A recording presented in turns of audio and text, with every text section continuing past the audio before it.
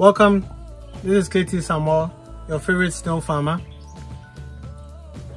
Today I want to discuss something that is quite dear to me. I initially made a video on it, but I decided not to post. But a couple of people have sent it to me again, and so that's pushing me to make a whole different video. Now, yeah, this is the part 3 of the correcting lies episode.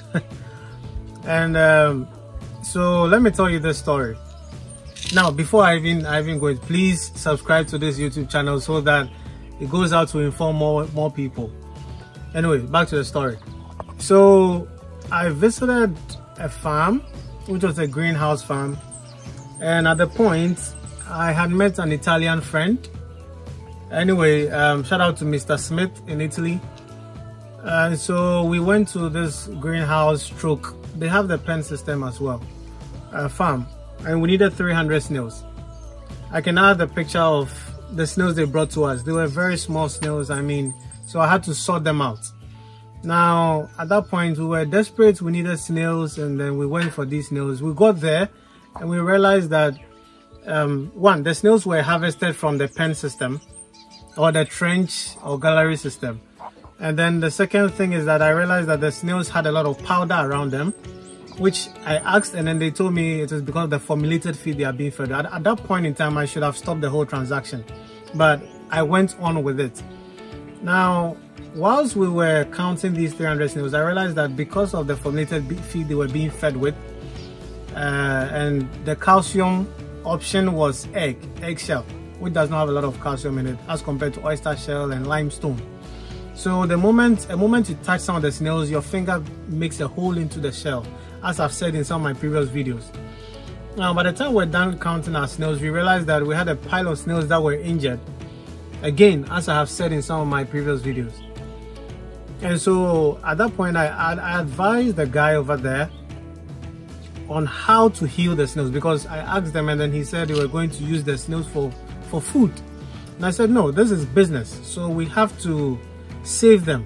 Now, on my farm, one time we had an injury, and which informed me of how to resolve it. And I don't know where I got the wisdom from, maybe the Holy Spirit.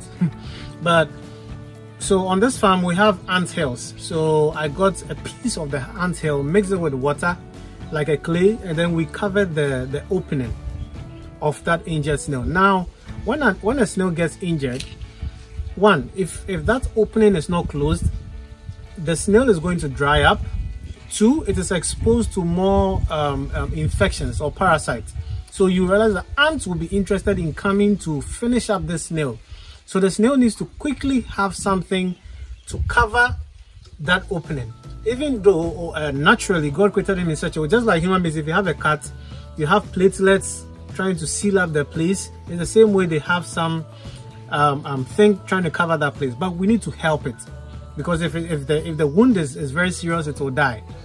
So what we do is that we need to cover the place quickly so that it is not exposed to infection, it is not exposed to dryness, to dry up the slime, and snails hate that. So we quickly use that to cover up that space, that clay. We mold it and cover that opening. Now, we do not mold it heavy to the extent that the snail cannot move, or that thing becomes a luggage for it to carry, and then the snail is able to move about. We separate that snail into a pen that we have identified as a clinic. Now, we change the feeding of that snail over a period. Usually when snails get injured, because they do not want to move around to infect themselves with parasites and all of that, or expose themselves to parasites, they would even stop eating for a period and see whether, one, they always have calcium stored up in them, so that calcium will try to heal that part that has been cracked, or they're able to gather calcium from the other shells, other sides of the shell, and so you realize that the shell will become thin in order to spread across to seal up that place. So we do not want that to happen, so then we change the feed of the snail and infuse more calcium. So we can do calcium maybe 3 times a week, give it preferential treatment with more feed that have calcium and iron and all of that, so that the snail can easily heal.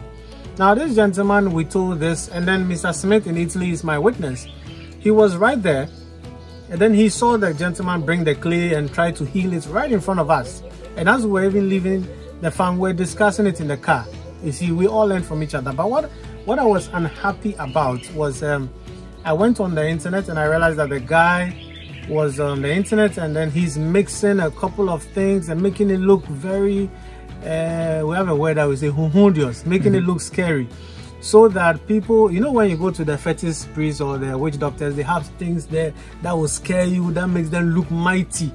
I mean, I feel that's what he was doing, which is unnecessary. But today I'm exposing what we actually do to heal injured snails. And again, in a greenhouse you can't find this.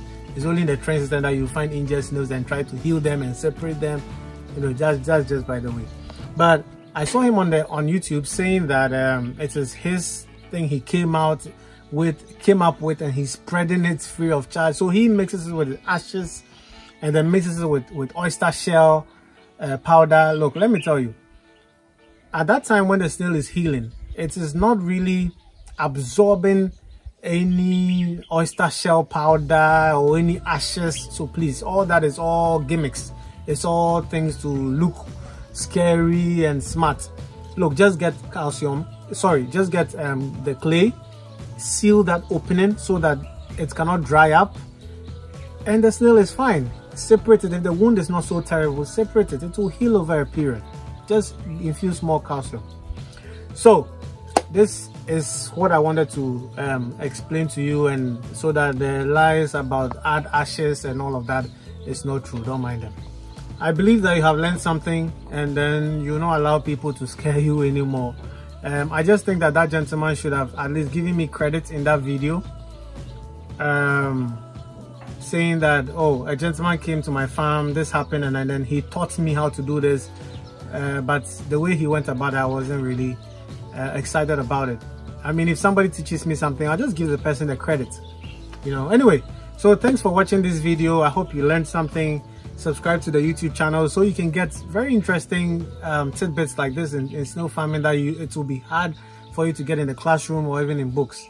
Thank you for watching this video. God bless you. Bye.